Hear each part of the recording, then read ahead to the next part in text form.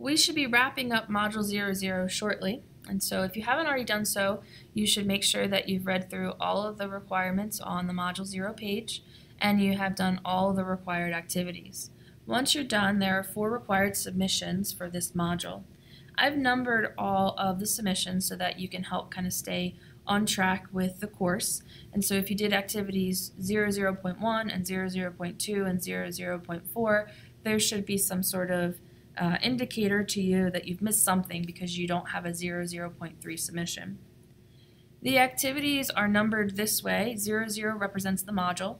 If we were to go to Module 5, it would be numbered, click on 5. The activities would be numbered 05.1, 5.2, 5.3, etc. Make sure that you get all your submissions in by the date that's posted, and the date will be posted in multiple places. So it's on your course syllabus, embedded in the syllabus. It's also on the syllabus page at the very bottom. The to-do feed on your home page will display what's due or what's coming up to be due.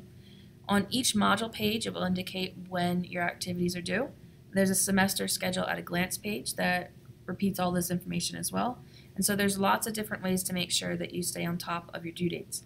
Above and beyond all of that, I'm going to send out an announcement at the beginning of every week that says, okay, we're working on Module 0 this week, and the following activities are due. And so there's really no reason to not know when something is due throughout the semester. In fact, everything for the entire class will be published and available to you on the very first day of the semester. And so on day 1, you should know exactly what is due on week 14, 15, 16, etc. So the submissions for Module 1, I'm going to open them in new tabs. Well, actually, they open in new tabs on their own. I'll go ahead and open all of them.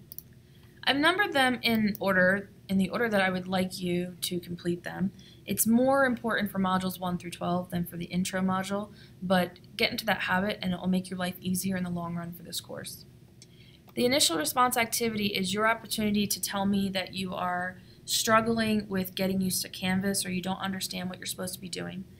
For this submission, you must submit the activity, and then you need to either say, I feel comfortable with the navigation structure of the course and I'm good to go, or you need to say, I'm confused and I have questions, and then you need to ask questions. So don't just submit this and say, no, I don't understand. Say, no, I don't understand what I'm supposed to be doing. I'm confused about the following, and you can ask 1,000 questions in this submission portal.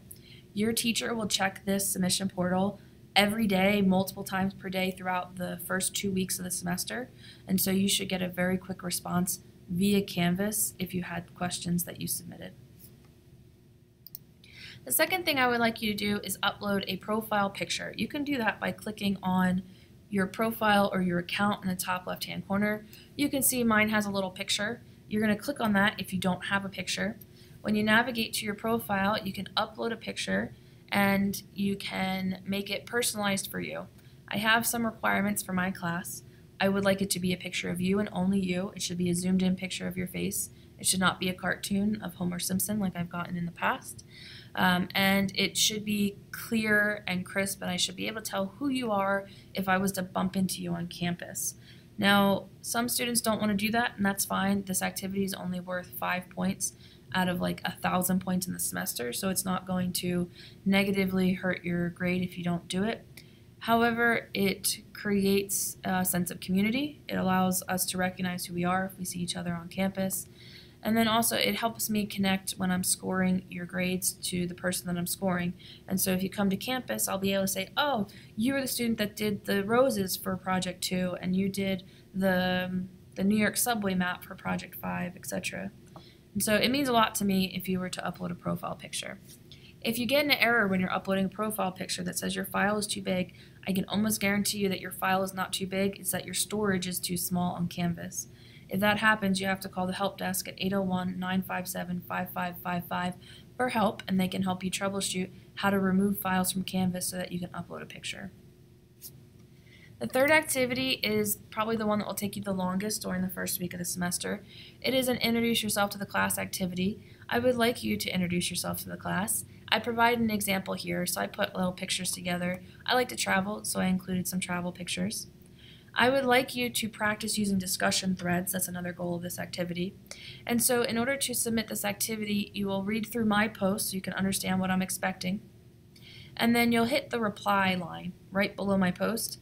It will open a text box window thing, and then you'll be able to submit your own reply. So I want you to practice using discussions because we'll be using them throughout the semester. And so your first goal is to be able to hit reply and respond to my initial post and to understand that's how discussions work. And then the second thing I would like you to try to do is try to embed a photograph. So embedding pictures is kind of difficult for some reason in Canvas, and so I'd like you to give it a shot. You can either attach a picture or you can embed a picture, but you should try to troubleshoot this during the first week of the semester so that when we get to like a critique where you have to post a copy of your own work, you don't lose points because your image didn't attach to the discussion. If you have trouble with that, you can always email me through the Canvas inbox and I can try to walk you through the proper steps for embedding images in discussions. And then last but not least, there will be a syllabus quiz. I think there were only 9 questions. It'll ask very basic questions about the syllabus to make sure that you read it and that you understand what it is saying. Once you're done all of these activities, you are done with Module 00 and you can move on to whatever the next goal is. During the summer semester, Module 00 and Module 1 are due during the first week of the semester. And so if you're in a summer class, when you're done with these activities, you should jump right onto Module 1.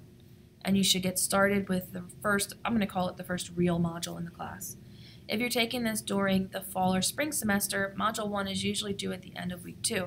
However, if you're done early on in week 1, I would highly recommend getting started sooner rather than later on Module 1, just so you have a head start.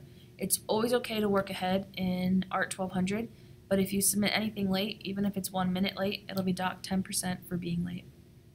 Okay, that wraps up my series of intro videos. If you have any questions after watching these videos, please email me through the Canvas inbox, and I'll be happy to answer any questions you have or help you with the navigation structure of the course.